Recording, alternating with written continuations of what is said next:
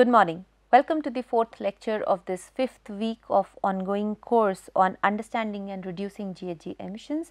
We are looking at reducing scope 1 and 2 emissions through building design and construction. In this week, we are looking at examples of different sectors of industries, of companies, and we are trying to understand their emissions and where buildings play a role in reducing or how do they influence the emissions.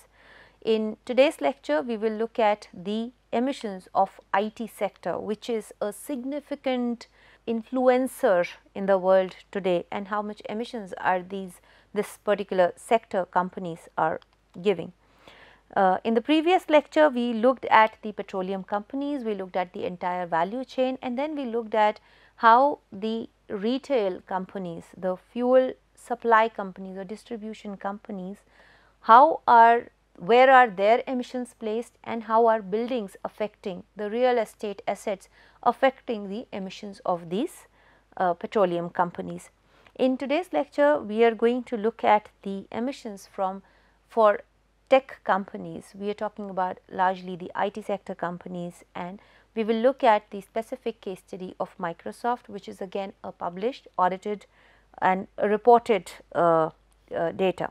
So, starting with why we are choosing to talk about IT sector is because the footprint of the tech companies is significant in today's world. So, the global tech industry, it accounts for approximately 2 to 3% of the world's carbon dioxide emissions, which is a significant number if we look at that.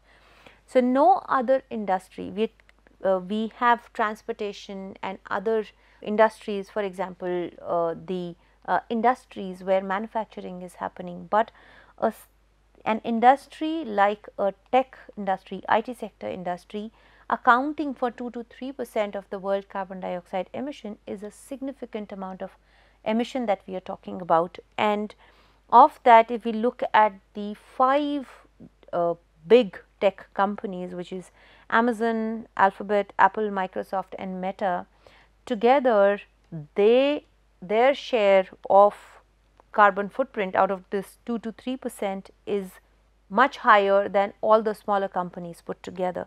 So, they have a responsibility, IT sector in general has a responsibility, because it is also maybe not directly responsible for emissions, but they are influencer of the lifestyles and also the emissions that are going to accrue through the users that use these tech companies. Now, if we look at the scope 1, 2 and 3 for these IT sector companies, these tech companies, scope 1 is emissions that are resulting directly from the business activities, again stationary combustion or the transportation fleet or fuel for backup power, all that. The scope 2 emission is the purchased electricity.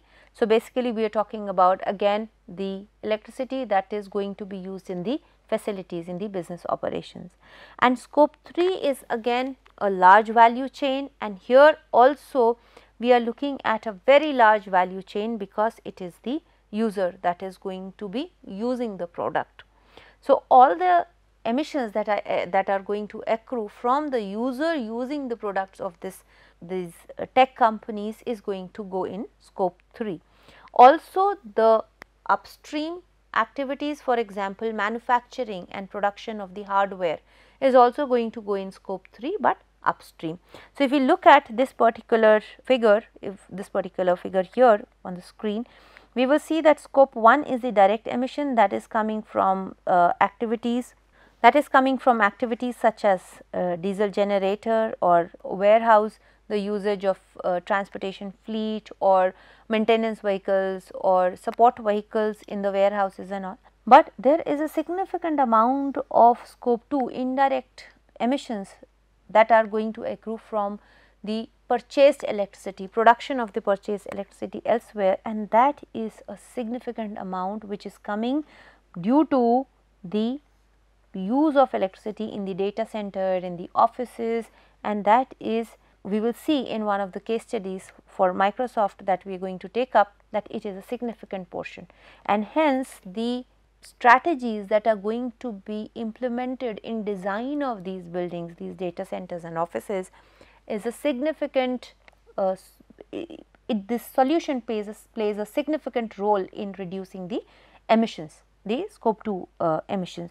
In scope 3, we are talking about manufacturing of hardware, the raw material extraction, the transportation of all this hardware to the centers, to the operational offices, and scope 3 is also the use of these products and the disposal of the hardware, the end of life disposal of the hardware, or maybe the reuse of it. So, if the hardware is designed and manufactured in a manner that it can be used, then also it reduces significant amount of scope 3, the downstream emissions. This is again from the report that is that Microsoft has published, reported. So, here we will again see the different type of companies. For example, we have the upstream hardware manufacturing, downstream hardware disposal, and in between we have the operations, cloud operations. So, if we look at these three companies and we look at the activities, that is manufacturing of server, then we have the Microsoft as a company here, we have circularity partner, and we have cloud customer. So, all the activities that the cloud customer does, the customer who uses the products, are again going to be scope 3 for all the three companies which are part of the value chain of this tech company Microsoft. So, this is going to remain scope 3 for all the companies here, which has been the case with fuel company, which has been the case with all other companies that we have seen so far. If we look at the cloud operations, the operations that are happening, it is primarily under the scope 1 for scope 1 and 2 for Microsoft, and here clearly you would see that it is going to go in scope 2. If we are looking at the hardware manufacturing, the server manufacturer manufacturing process is going to be scope 1 and 2 for the hardware manufacturing company, the server manufacturing company.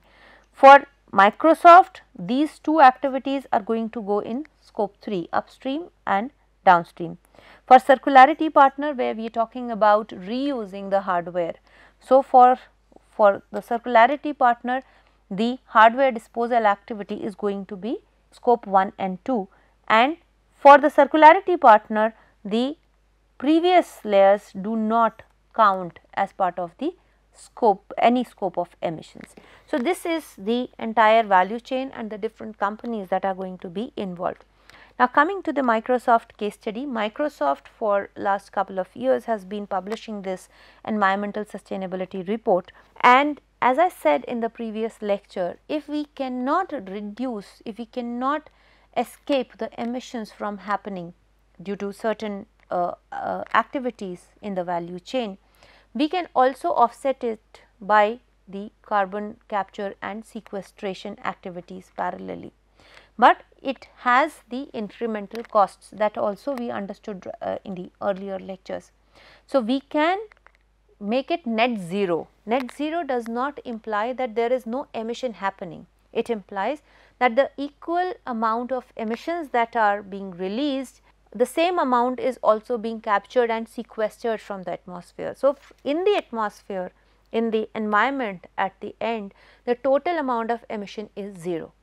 So, the amount sequestered is equal to the amount produced, and that is the strategy that Microsoft has adopted to reduce its emissions. So, for example, in the category of waste, they are talking about reuse and recycles of servers.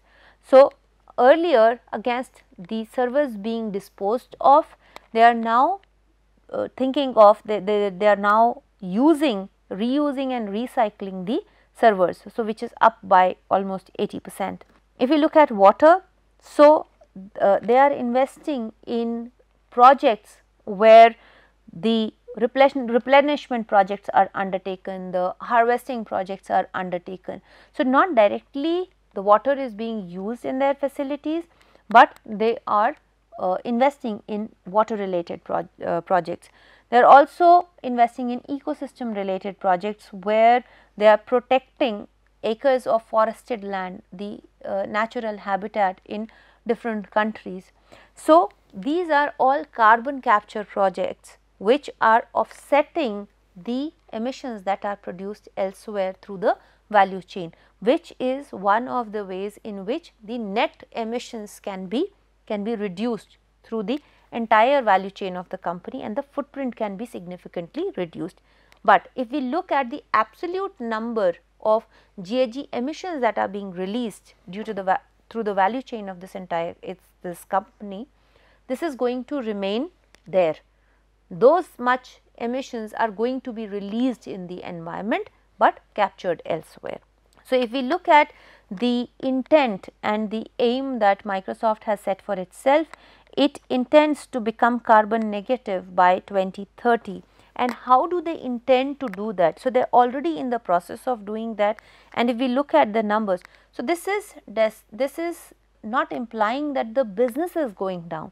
The business has to grow. So, if we look at the scope 3 emissions, we will see that from financial year 20 to 22, the scope 3 emissions have increased, which means that the business has increased, the users have increased, and the scope 3 emissions at the downstream end has increased, as we have seen the breakup.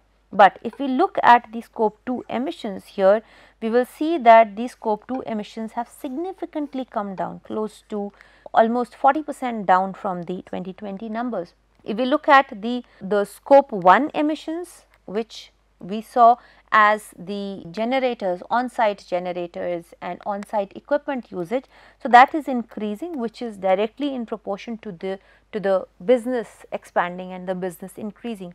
So, we clearly understand that the business for IT companies is here to stay and it is increasing. There are more and more users of these products, but overall if we look at that, we see that the net emissions from these companies, they have to go down, and that is what the report of Microsoft tells.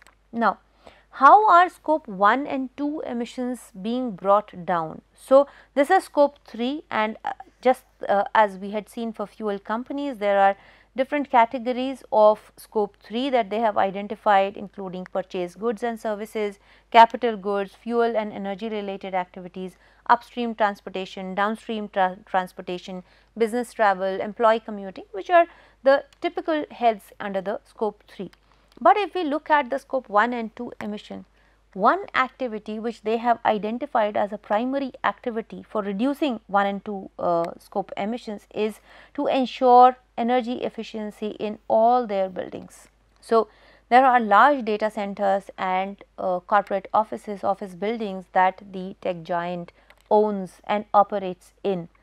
So, the primary activity that has been identified is to ensure that all these buildings are designed as energy efficient, and that is the key first step in reducing emissions. That is part of the report.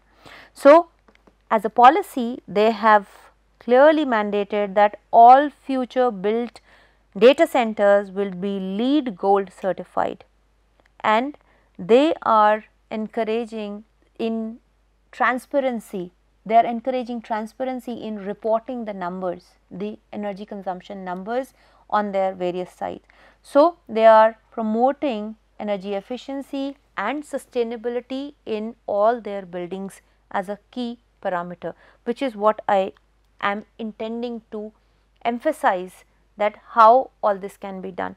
Also, in scope 3 emissions, they have identified the reduction of construction and deconstruction waste of the buildings and data centers again.